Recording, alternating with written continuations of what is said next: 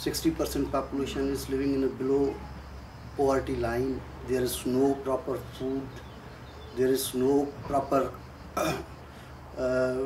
health facilities, no houses, and the governments who are running in the name of democracy have least interest with the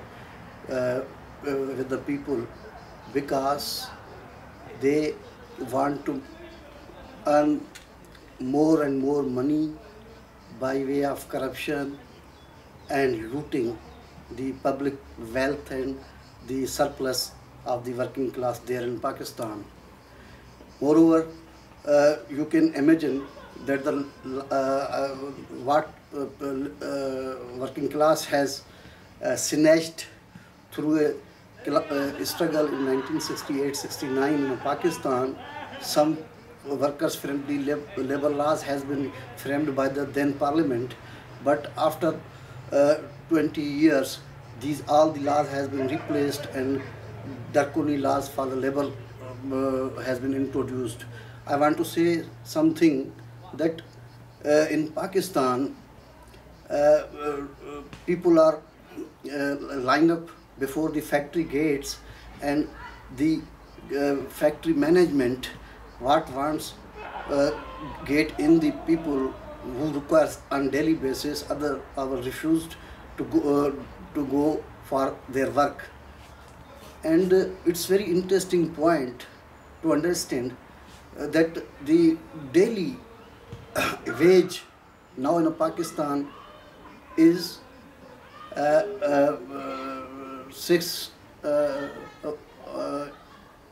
is more than $1, is less than $1, and the people has been compelled to pass their lives in such a small money, and the movement is on doorstep where any time any small or big event blasts the working class movement in Pakistan, because Pakistan has a great tradition of the 69-68 movement, when the whole electricity, telegraphs, railway, airlines has been closed, and ultimately the Ayub Khan regime toppled down, and the Zulfikar Ali Bhutto has came in power through parliamentary elections, and that party is was based on the socialist program. But now the party leadership has deviated from the positions and even manifesto and its founding document, which had been prepared by the delegates who gathered in Lahore for the formation of newly party, which in fact a outcome was that movement, because no working class party was there at that time, and some left groups were there, Stalinist left group were there, but they not took position, Leninist positions about that movement, what was the workers' movement. So they have been eliminated politically, and the new popular party in the name of PPP emerged, and the people who were definitely at that time were honest, but they do not know proper knowledge. They have knowledge not proper knowledge of the Marxism, so they join thinking that PP is a Marxist party, but actually it's not Marxist party. It's a popular party with the slogan of socialism. We are following the program and strategy tactics what has been formulated such type of meetings.